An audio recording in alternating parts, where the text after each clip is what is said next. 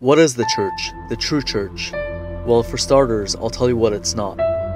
It's not Rome, it's not cults like Jehovah's Witnesses or the Mormons. It's not a money-making scheme or a multi-million-dollar organization. The church is not a building. It's not a country club to hang out and gossip. And it's not a place to feel comfortable in your sin, or worse, glory in it. The church is not a place to set apart the Word of God for the sake of man-made traditions. It's not a place to put on a show or conform to the world. The church is not a denomination. It's not Presbyterian, Pentecostal, Methodist, or Baptist. So what is the church? The true church? In the Greek we have the word ecclesia, which means a calling out. That's the church. Colossians and Ephesians tells us that the church is the body of Christ. The church is His body. The church is a people called out assembling in Him. Christ gave Himself for the church of God which He purchased with His own blood. And if we are in Christ, then we are members of His body, of His flesh, and of His bones. This is the true church, and the true reason for the gospel. The church, the true church, is born again, set apart, sealed by His Holy Spirit. Born again, not of blood, nor of the will of the flesh, nor of the will of man, but of God. Set apart as His, having been sanctified through the offering of the body of Jesus Christ. Being sealed by the Holy Spirit, we have the Spirit in our hearts as a guarantee. Now, if anyone does not have the Spirit of Christ, he is not His. This is what the church of the Lord Jesus Christ is. Scripture also tells us that the church is to be the pillar and ground of the truth. But how come it's the opposite at times, looking more like a den of thieves and a house of merchandise? A distinction needs to be made. The church is not where Christians meet on Sunday morning. Members of the church do assemble in buildings, but those buildings are not the church. Church buildings are not where God dwells. They are not a replacement of the Jerusalem temple. Do you not know that you are the temple of God and that the Spirit of God dwells in you? For the Most High does not dwell in temples made with hands. As God has said, I will dwell in them and walk among them. I will be their God, and they shall be my people. In 1 Peter, the church is likened to living stones, being built up a spiritual house, with Christ Himself as the cornerstone. In Matthew 16 verse 18, we see that the gates of Hades shall not prevail against it. It being the church. Not buildings that call themselves churches, because as can be seen, the gates of Hades has already prevailed against many of those. But hell cannot and will not prevail against the church. The Apostle Paul warned us that savage wolves will come, and that the time will come when they will not endure sound doctrine, but according to their own desires, because they have itching ears, they will heap up for themselves teachers, and they will turn their ears away from the truth, and be turned aside to fables. Rather than the true and pure gospel, many will flock to another gospel, which is not another. Rather than heed the commands on how you ought to conduct yourself in the house of God, many would rather ignore them and do what brings in the masses. Instead of putting an emphasis on spiritual things such as prayer, in many churches announcements seem more important. Rather than worship in spirit and truth, worship is often a presentation that seeks to please the sheep and the goats, rather than the Good Shepherd, who is the one it is claimed is being worshipped. Worship should include teaching and admonishing one another in psalms and hymns and spiritual songs, not singing theologically shallow songs and repeating empty choruses. He wants reverence, humility, and sincerity in our worship. Therefore, worship the Lord in the beauty of holiness, not in pretense and hypocrisy. Unfortunately, these days there is also the issue of preaching that is filled with stories and jokes, rather than edification and conviction. If not stories and jokes, some will seek philosophically and homiletically perfect sermons, which sadly do anything but edify or convict. Let all things be done for edification. Knowledge puffs up, but love edifies. Preaching should convince, rebuke, exhort, with all long-suffering and teaching. Let's not sweep things under the rug, but speak the truth in love, that the church may grow. If your brother sins, tell him. If he doesn't listen, bring 2 or 3. If his heart is still hard, bring the church. And if he still won't repent, practice church discipline. This too has been ignored. Church discipline has been replaced by church acceptance. A false love, a false unity, and a false peace is all too often all too prevalent. While Scripture is claimed to be the final authority, it's sadly being trumped by the culture. Where is the concern for the things that really concern God? Holiness, love, truth, and true worship. Why the catering to the goats and the starving of the sheep? Why the concern for the carnally minded and the neglect of the spiritually minded? Why are there so many comfortable feel-good messages that are powerless, all the while the full counsel of God is ignored and the true power of the gospel is not realized? Do we seek to please men or God? The Apostle Paul said, "If I still pleased men, I would not be a bondservant of Christ." Do we seek to please Him who saved us, or to please and be conformed to our denomination for the sake of a false peace and a false unity? What does Scripture tell us? The fear of man brings a snare, but whoever trusts in the Lord shall be safe. The fear of man brings falsehood and is a safe haven for sin. The fear of God brings purity and justice. Should we fear man and therefore be quiet in order to fit in and be loved? Have we bought into the new definition for tolerance that the world is spreading? And because of it, do we cower from declaring the whole counsel of God?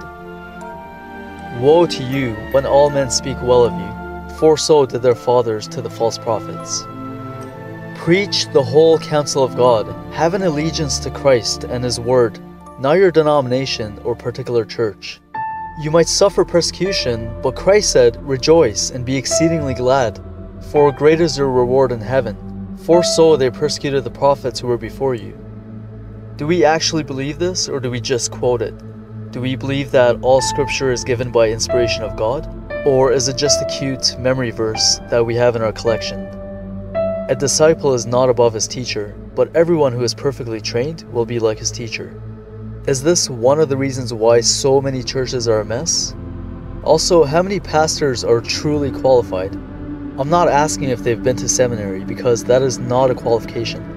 I'm asking how many passed the test of 1 Timothy 3 and Titus 1. To be a pastor, according to Scripture, you must be blameless, the husband of one wife, temperate, sober-minded, of good behavior, hospitable, able to teach, not given to wine, not violent, not greedy for money, but gentle, not quarrelsome, not covetous, one who rules his own house well, having his children in submission with all reverence. For if a man does not know how to rule his own house, how will he take care of the church of God? Not a novice, lest being puffed up with pride he fall into the same condemnation as the devil. Moreover, he must have a good testimony among those who are outside. Being a pastor used to be a sacrifice and a position where one really needed to know God. Sadly today, mainly in the Western culture, it is a prestigious position with a great paycheck and benefits, which is why it's often viewed as a wise and profitable career choice. It's a job today, a good, respectable, good-paying job. A job. Is that what a pastor should be? The church needs pastors with a burden for the body, where their preaching and shepherding will reflect that burden and that love.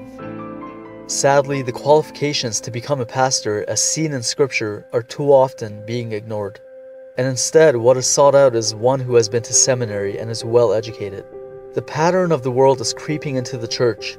Christ said, "What is highly esteemed among men is an abomination in the sight of God." God doesn't look for the highly educated. What does Acts 4 say? Now when they saw the boldness of Peter and John, and perceived that they were uneducated and untrained men, God has chosen the foolish things of the world to put to shame the wise, and God has chosen the weak things of the world to put to shame the things which are mighty.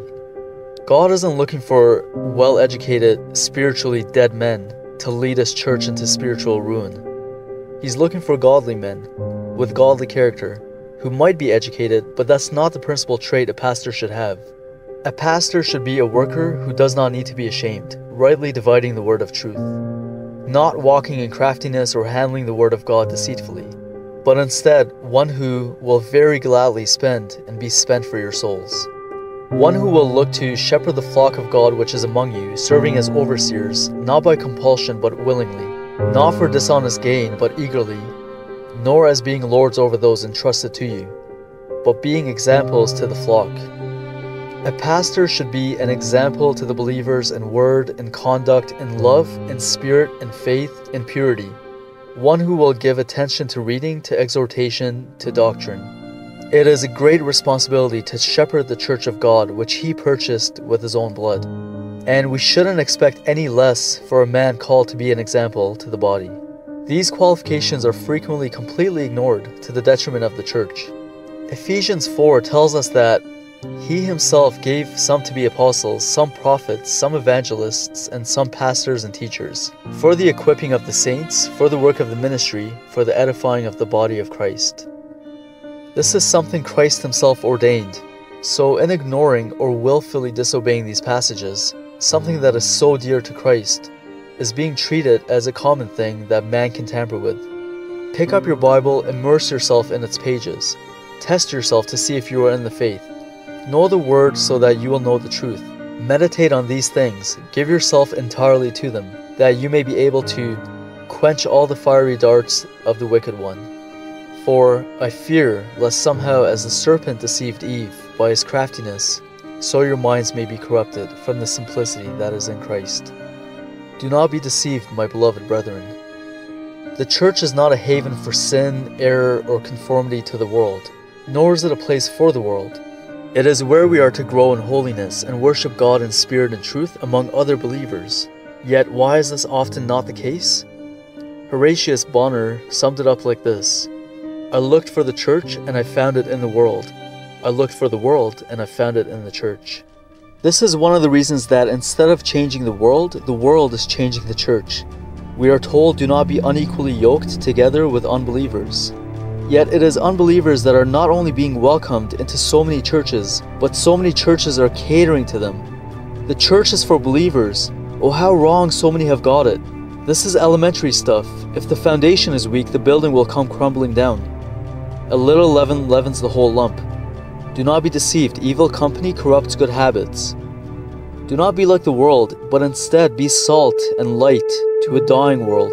And not only to a dying world, but to so many churches that have so greatly fallen. Speak the truth in love. Don't have an unwavering loyalty to your church building or denomination in spite of what Scripture teaches. Have that loyalty to Christ and His truth as it is laid out in His Word. Let us not love in word or in tongue, but in deed and in truth. Let love be without hypocrisy. Christ said, by this all will know that you are my disciples, if you have love for one another. Tertullian, an early Christian writer writing around 200 AD, wrote that non-believers would say of Christians, look how they love one another. What a beautiful way to describe the church, but is this a way Christians would be described today? We might instead hear something like what Mahatma Gandhi once said, I like your Christ, I do not like your Christians. Your Christians are so unlike your Christ. So what is the cure? Do not be hearers only, but doers of the word. Do not be conformed to this world, but be transformed by the renewing of your mind, that you may prove what is that good and acceptable and perfect will of God. The Apostle Paul wrote for us to be kindly affectionate to one another with brotherly love, in honor giving preference to one another, and to owe no one anything except to love one another, for he who loves another has fulfilled the law. As the body of Christ, we are called to stir up love and good works, not forsaking the assembly of ourselves together, as in the manner of some, but exhorting one another. We need to exhort one another daily, while it is called today, lest any of you be hardened through the deceitfulness of sin. For we are all members of the same body, and if one member suffers, all the members suffer with it. Or if one member is honored, all the members rejoice with it. This is how things ought to be.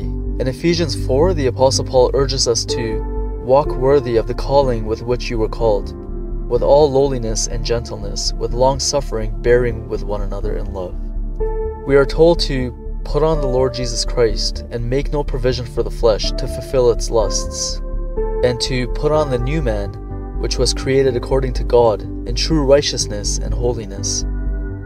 Therefore put to death your members which are on the earth, fornication, uncleanness, passion, evil desire, and covetousness, which is idolatry. Let us, as the elect of God, holy and beloved, put on tender mercies, kindness, humility, meekness, long-suffering, bearing with one another, and forgiving one another. If anyone has a complaint against another, even as Christ forgave you, so you also must do. But above all these things, put on love, which is the bond of perfection.